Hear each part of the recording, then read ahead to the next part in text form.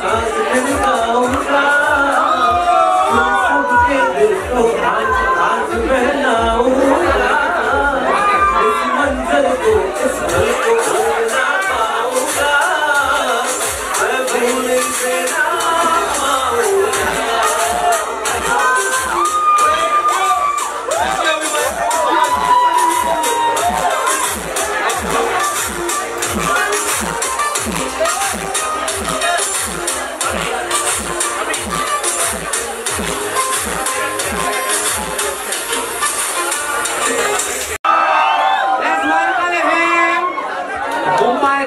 Mumbai's first revolving night club.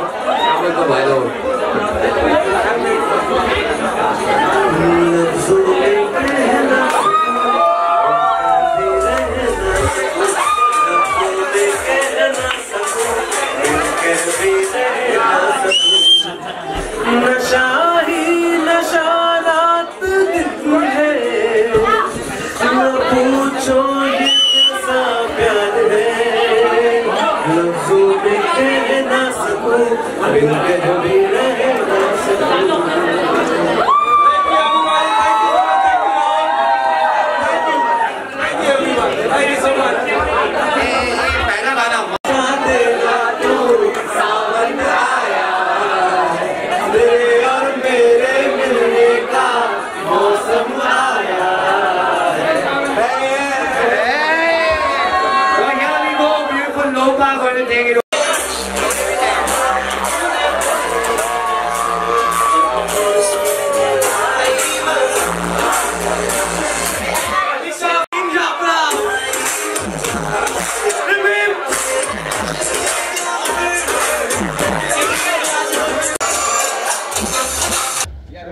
Man behind him is he. Finally, Abhijeet, Sawant is here, Rahul. I know. First revolving nightclub, first Indian Idol with that power. You know, he is here, out here. Actually, feeling very good actually, because you know, this is first revolving nightclub और खुशी इस बात की है कि ये कांदिवली जैसे इस एरिया में बना है, ना कि कहीं और जुहू या कहीं ऐसे जगह पे जहाँ पे बहुत सारे ऑलरेडी है या बहुत सारी चीज़ें हैं। ये यहाँ पे बना है जहाँ पर लोगों को शायद कुछ अलग ही मिलेगा देखने। जैसे अलग देखने को मिला था अभिजीत सावंत जब आए थे, तो ये अलग देखने को मिलेगा। कांदिवली को ये भी बहुत प्यार करते हैं। So this is मैं तो I'm मतलब मेरे बहुत फैमिली मेंबर्स थे। ये सबर्ब्स का कार्टर रोड बनेगा, ये वो क्या बोलते हैं उसको, that Malabar Hills, because it is starting from here, you know, that hill area we are coming here, and Nilesh bhai is here जिनका concept था, so we all are here to wish good for Bombay, good for our life in Bombay, relax करने के लिए एक नया जगह मिला है। ये ड्रीम प्रोजेक्ट है और सर आए हैं यहाँ पे, तो ये हमारा सक्सेस होना ही है। Thank you so much and congratulations for having this lovely. Abhijit, are you a party person? मैं बीच में बहुत कम हो गया था, लेकिन अभी वापस एक बार जोश में आ रहा हूँ। And life is a party. And actually as a musician आज का मतलब आज के ट्रेंड में क्या चल रहा है, कैसा म्यूजिक है, क्या लोगों को पसंद आ रहा है, वो भी आई थिंक ऐसी जगह पे आके पता चलता है। और आपके फैंस आपको कब देख पाएंगे? I am doing a reality show very soon. I think in September, October I will start shooting, so that I am doing my video. I am going to US to shoot my video, सो वो भी है। सो शुरुआत अच्छी है। जाते थे एक दो लाइन अगर कुछ आप गा रहे Rahul, can please join in? I know, I will. Mohabbatein लुटाऊंगा मैं, छेड़ के मन का साज साज फिर गाऊंगा, फिर सबके दिल को आज आज बहलाऊंगा, इस मंजर को इस पल को भूल ना पाऊंगा, मैं भूल से ना पाऊंगा।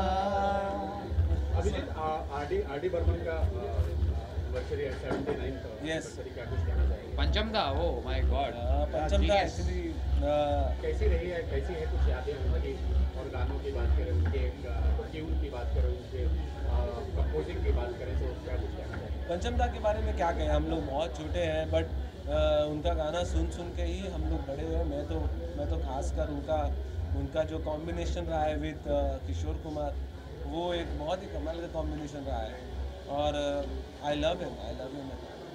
वेब सीरीज बन रही है उनके ऊपर, क्या कहना चाहिए उसके बारे में? You know that? I am very excited about it actually. I don't know और बहुत खुशी है इस बात की क्योंकि फिल्म बननी चाहिए। हाँ परमानंद एक्चुअली जी बना रहे हैं, परमानंद जी। अच्छा फिल्म बननी चाहिए। ऐसे काफी सारे लेजेंड्स हैं म्यूजिक में, काफी सारे कैलकाटा के, ये सारे बंगाल के, सलील चौधरी जी, there are lot of people who has given the creativity inside our gene, जो आज हम लोग आगे लेके जा रहे हैं। Without music life is zero. So I always meet him and I say, you know, the music is going in a very different level. आज जो कुछ कर नहीं पा रहा है, to be very जो DJ बन जा रहा है। I saw Tanisha Chatterjee becoming a DJ. It's a very good thing. But the music control जो आज ये DJing के आने के बाद जो कम हो रहा है वो, but music should take the control over. And this place is a very new place and new thoughts will come. And I think पंचम दा के बारे में बता दीजिए। देखिए पंचम दा के बारे में मतलब एक्चुअली उनके जैसा डांस म्यूजिक भी किसी ने नहीं बनाया। सो या इट्स मतलब क्योंकि बहुत सारी स्टोरीज ऐसी रहती है जो हमने सुनी है या सिर्फ म्यूजिशियंस को पता है, लेकिन वो शायद लोगों तक पहुंचेंगी तो you know it will be very exciting thing. कहानियाँ और किस्से भी बहुत है, बड़े बड़े सिंगर्स, लता दी, लव स्टोरी का यस ऑफ कोर्स, लता दी, आशा जी, कौन नहीं है उस जमाने में, उस वक्त भी कहना चाहेंगे यूथ रेस्टोरेंट के बारे में?